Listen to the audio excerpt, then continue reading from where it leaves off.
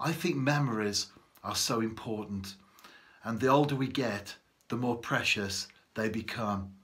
I often do my thought for the day messages with this backdrop, and there are some books, you often see those, but also other items as well. And they're all from my own travels around the world. And this basket of shells, for example, I was looking at these just now. These come from Ghana in West Africa, and I actually gathered them off the beach myself. These are the shells that are very impressive. They're quite big there. They're the ones we see in the UK, little tiny ones, but certainly in Africa they were much bigger, and I always love to come across those fascinating little things. And those, of course, they're great to look at, and many others.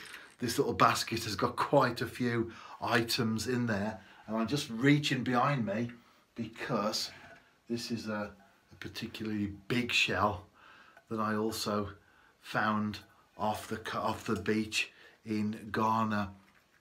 Memories, they're great. I look at these and they all bring back something to me. Maybe they remind me of people, maybe places that I visited, but they're all great memories. What we have to understand is that today's experiences become tomorrow's memories. When I walked the beach in Ghana on this particular occasion, when I gathered these shells, I wasn't thinking to myself, this was many years ago, I was in my 20s, maybe early 30s. I wasn't thinking, I'm making memories here, but I was. And if we have good experiences, we'll have good memories to look back on. But if we have bad experiences, likewise, bad memories, sow the right seeds in life, and we will have the right sort of memories for the future.